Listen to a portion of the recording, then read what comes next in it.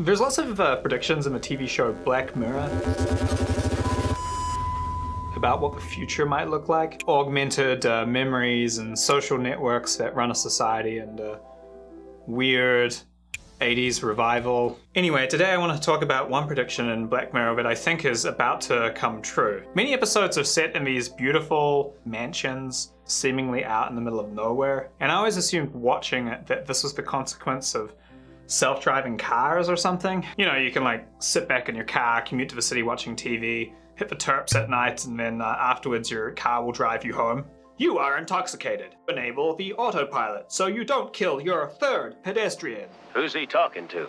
Oh, buddy, this boy's a hardcore alkie. But now I'm realizing this world is coming much sooner for a much more mundane reason. Introducing remote work. No commute required. For a manager, an office is pretty convenient. The most basic metric of an employee doing their job is they're sitting in their seat at this time of day with work on their screen. You know, if that's happening, something is probably being produced. Offices make this sort of bums in seat, screens on task management much easier. But I think we've known for a while that it favors the manager over the employee, and possibly more importantly, it favors the manager over actual productivity. During COVID, 1/3 of Canadians started working from home, and only 36% said that they are likely to go back to their places of work after the pandemic. Now that businesses have been forced to adapt or fail, they're often realizing that remote work works really well. It's kind of like an iPod. All the components were there for years, just waiting for a catalyst. Except instead of a narcissistic perfectionist, we got a nasty pandemic. Do you see now? Yeah, I see. Oh, God. Setting goals for staff. Do you see? Yes. Tracking if these goals were achieved. Do you see? Yes. No one likes signing birthday cards. Oh, Do you my see? God. Now, Dropbox is going to the permanently work from home thing. Twitter so has Square. In Canada, big players like Shopify and Rogers are also moving to work from home. Even small companies like the guy I bought my chair from the other day. It's like, why are you selling all these chairs, man? And he told me, I was like, it's really interesting. Headed home with my chair and lots of ideas for videos. Why is this happening? Well, first of all, employees want it.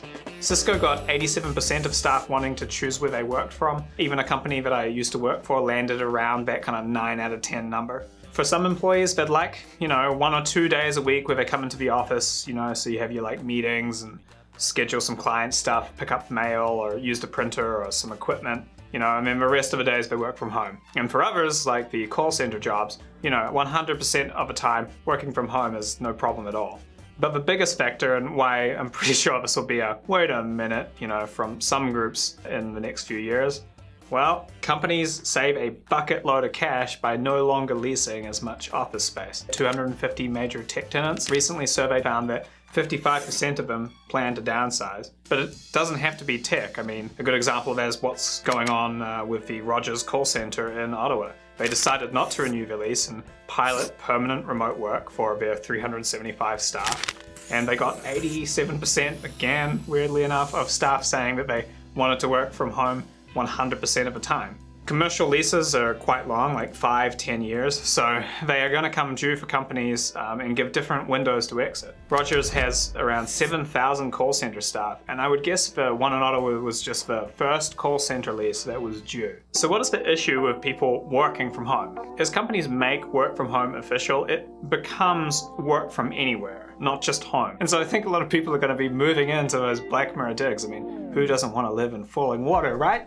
Why? Well, for a remote worker, the only important thing is the internet connection. I was really surprised how often when I was searching around that I found really good internet in suburbs and small towns. There are also lots of little companies, like Community Fibre, for example, in Ontario, and they will run a line to a neighborhood if you can get enough neighbors on board. These fiber networks are actually spreading pretty quickly into places that seemed crazy a few years ago. And with hundreds of thousands of remote workers suddenly looking around for property based on their internet connections out in these more like rural areas, it's going to create a lot of demand and a lot of opportunities for telecoms providers. And then if you're talking about a super remote location or somewhere that's nowhere near an existing high-speed internet connection, I also noticed that Starlink got approved for transmission in Canada the other day, which will be an interesting thing to keep your eye on. So now you can pretty much just shop by internet connection by plugging in the address on your listing to the telco provider. Realtors have certainly noticed, and many remote properties are now being listed with high-speed internet as a benefit. Check out this place near Granby for $260,000 for a 3-bedroom with exactly the same fiber package that I have in Montreal. You would never get a house in this condition with this amount of land anywhere near where I live. And here's another option if you wanted to build your own place. Most places outside cities are cheaper and easier to build in. There's less regulations and less neighbors to have to get approval from. So here's this 5-acre lot to build your house on. Nice lake, fast internet, and only $129,000. Both of these places are about like an hour-and-a-half commute from downtown. In many places in North America, people already make that sort of a commute every day. Even more will when they only have to make it once or twice a week in exchange for like a 75% discount on a house. And speaking of transport, when you want to go to town, you're going to be enjoying these record low oil prices and an even cheaper, ever increasing range of great electric vehicles. Yay, I'm an environmentalist. I mean, I'm joking because right now this lifestyle would be terrible for the environment. A lot of that is caused by transport emissions. But there's a future coming very soon where this sort of lifestyle doesn't have the impact that it used to. You know, solar panels on the roof, electric delivery vehicles, and an electric car for the few days where you do commute or go and run errands. Of course, many cities have also been building transit lines that enable people to use park and ride car parks. The two properties are actually only an hour away from the terminus station for the new REM in Montreal, where parking will be cheap and easy. Another advantage for completely remote work is income taxes. Certain states like Texas have no income tax. Even in Canada, between the provinces, there's a large variation in the sorts of taxes that you'd pay. I mean, Quebec is not very competitive, and Ontario is really not that far. Thinking beyond that, some countries have incredibly low costs of living, not just property, and they also have low taxes. But before you're getting stoked about paying off your mortgage in 2 years and going to live in Fiji, you gotta think through what this actually means. If your employer allows you to live anywhere and do your job, then your employer can also hire from anywhere. It's kind of a second step. The labor market for white-collar jobs is about to become very globalized. White-collar workers will face the same levels of competition that destroyed manufacturing jobs. Your inherent proximity advantage dissolves when you are just another window in a Zoom meeting. It's probably gonna be fine. Or is it? Is this happening though? So there's absolutely no doubt that remote work is occurring more. I think we can all agree on that. But are the fairly obvious economic drivers leading to an exodus from downtown? And if it is, what are the consequences? Anecdotally, which is the worst sort of evidence, but you know, it illustrates a point. I heard about some people moving to cabin country and deciding to change their children's school district for the year. And that struck me because human parents love their children. And probably don't want to have to make them move school districts and stuff. But also, if their employer said to them, well, you have to come back, you know, sorry, COVID's over and back in the office, they could easily just say, well, I quit. Because now there are so many employers who would say, no problem. Anyone who wants to work remotely can probably find a job working remotely. You don't have to wait for your employer to figure it out if you really want that rural or suburban lifestyle. As far as hard evidence goes, because you know the census and school enrollments and all this stuff are just all up in the air and unreliable at the moment, I think the first indicator for us would be an oversupply of condos in city centers. This would happen because condos are basically the opposite of a product that a remote worker would want, because their selling point is often being close to the workplace. But their downside is that they're not very spacious. And space is something that we want if we're working from home. Space is a necessary thing. These are the voyages of hating your spouse. You can indeed see a clear trend across the continent's rental markets, and Canadian cities with an unusually high number of condos on the market. In Montreal right now, for example, there are currently 1,330 more units on the market than there were last year. This hasn't really been explained by increased supply, because thanks to COVID, we have also completed less builds this year than last year at this time. This is actually very concerning because, you know, despite all this, month to month, you see a 10% increase in price on the previous year. Like, and there's another consequence that you'd expect to see, which is concerning, and that's vacant office space downtown, which should also impact condo prices, because most of downtown, in Montreal at least, is mixed zoned, which means as buildings empty out of their commercial tenants, we'll probably start to see a conversion over to residential, if there's demand for that. In fact, to save downtown and ensure a consumer base for whatever businesses are left after this, we're going to need to rapidly convert all of this stuff over to residential. People seem to have forgotten that there is no rule that says property values have to keep going up forever. With all these changes going on, immigration now the lowest that it's been in over 20 years, and the shape of our population pyramid, I'm hesitant to say this because people always pay the price for betting against the property market, and even crashes always recover if the fundamentals are there. But it's the fundamentals that are what are concerning to me.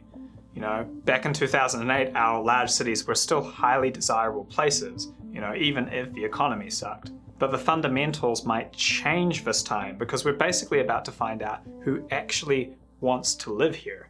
I'm always surprised how many people I meet that don't actually love living in the city. A lot of people seem to have a desire to live next to nature and do some bird watching or have a backyard or whatever.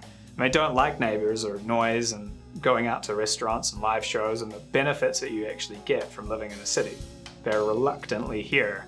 And then at the same time, for me, I like people watching, sitting in the park. Although I guess I'll do some bird watching sometimes, but only for peacocks. He's so cultured. The question really is, what do millennials want? What do they want? So far, they've been really into city life, and it's driven a huge revitalization of city centers. What we're about to find out is how many of them were just there to avoid commuting. And if it's not many, well, when demand is high and unmet, you get gentrification. If demand is low and oversupplied, you get blight. And oh man, people complain about gentrification forcing people out of neighborhoods. It's like a neighborhood loses its heart with gentrification. Oh, but with blight, it loses its life. We already have lots of retail in the state already, and we could potentially be adding millions of square feet of commercial to that. If residential demand doesn't pick up the slack, we're quite fucked. If you end up with a smaller tax base and no commuters, public transit budgets won't work. These restaurants and shops that relied on, office workers can close. Things can get quite depressing. But on the positive side, because I'm a positive guy, here is a different vision of the future. And of course, the future is likely to be some mix of these two. There's a future for our society that is happier because people are getting to choose what they actually want, not what their employer wants. People who want to live in the city live there because they want that lifestyle. And we finally get some relief from these endless property and rent hikes. Vacant commercial gets quickly converted across to residential, which maintains the tax base, which means that those restaurants can still be lively and still work. Their customer base has changed over from office workers to thousands of new residents living above them. And in the past, this urbanist nightmare of a huge number of people moving to the suburbs and commuting in each day meant massive congestion in the city. But with remote work and delivery, we don't need to use the streets as much as we used to for cars. So it's going to be a lot easier for cities to become even more pedestrian oriented and quieter and greener and more pleasant for the people that are left in town. In fact, some of those people who right now are looking at moving out of town maybe, look back at the more reasonable prices and quieter streets, and the equation starts to shift so that staying in the city makes more sense for them. Do you want me to say it? Here it goes. Time will tell. The laziest finishing line. Many episodes are set in these kind of beautiful Many episodes are set in these kind of beautiful, Many episodes are set in these beautiful, modernist, God, why can't I say Frank? Many episodes are set in these beautiful, fucking hell. Many episodes are set in these beautiful and remote, fuck you, Paige. Frank Lloyd Wright. Frank Lloyd Wright. So I think a lot of people are going to be moving into those Black Mirror digs. Who doesn't want to live in a flank?